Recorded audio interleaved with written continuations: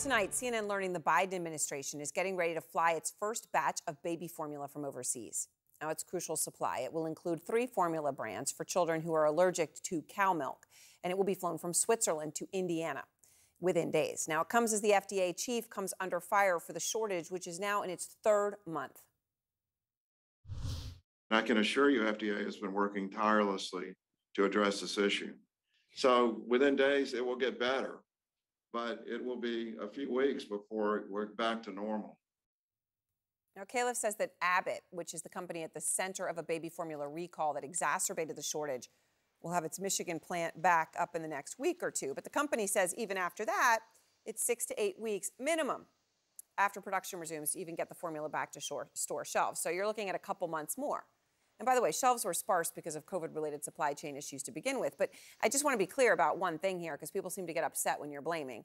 This is a problem. It is completely unacceptable that it has taken this long. When you have a major supplier go offline 3 months ago, and now only 3 months later are we actually having a freak out about it at the government level, that's just completely bogus and unacceptable. It impacts a massive number of families. 75% of parents in the United States are using formula by the time their babies are 6 months old.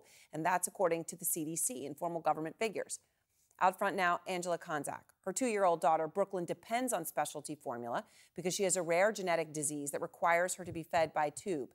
And we've been following her story throughout this crisis. And you may have first seen her speak with our Adrienne Broadus out front last week in her special report. And Angela is back with me now. And Angela, I really appreciate your time. I mean, gosh, my heart goes out to you. I know Brooklyn was in the hospital recently. She had to be put on life support. And you shared some photos with us that are difficult to look at. But, you know, we're sharing them because you wanted us to show them to people so they can understand what this is like. I mean, how concerned are you that she could end up back in the hospital if this shortage of what she needs to live continues? Honestly, I'm extremely terrified because the hospital is the last place an immune-compromised child needs to be. So what is her situation now? So my daughter has a rare genetic disease called spinal muscular atrophy type 1. And she can only tolerate one formula. It's an amino acid based formula. And because of her disease, her body cannot break down animal fats and proteins. And so she has to have this amino acid based formula. Right now, I am having to scour the internet to get this formula for her so that we do not end up back in the hospital. If I'm unable to keep her formula in stock, and she goes through 1 can every 2 days. So if I'm unable to keep, her nutrition going, she's going to have to be hospitalized for TPN IV nutrition.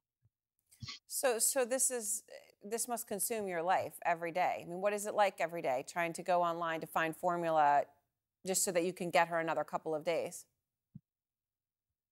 It is so exhausting.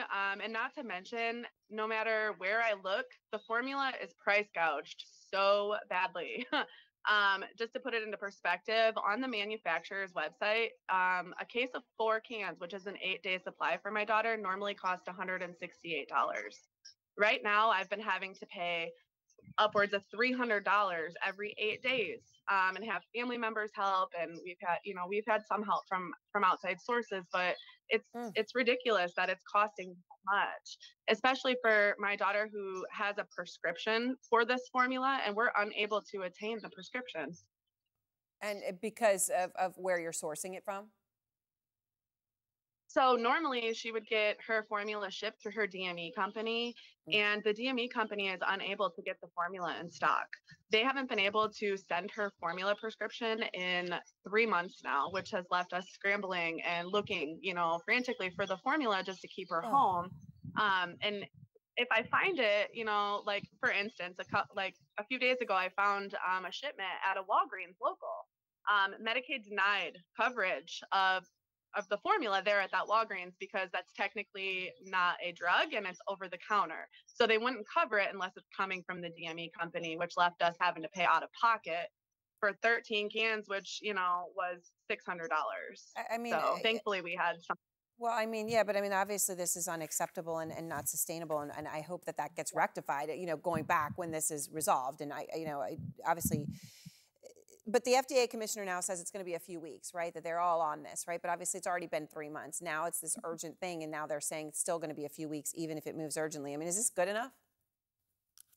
No, it's not. And the second the babies were without formula, it should have been a national crisis right from there, because 3 weeks or 2 weeks to them is nothing, but to us who like a family like me who's already medically, I have a medically complex child and I'm already financially strained. That's, a couple $1,000s for formula that I can't afford right now during a pandemic. Angela, thank you very much for explaining all of this. I hope people hear you and hear, as you use the word frantic, that you're frantically searching and what you're going through financially. It is unacceptable. And I thank you for sharing this and for sharing those images of your daughter. I know it's hard to do. My thoughts are with you. Thank you. I appreciate that.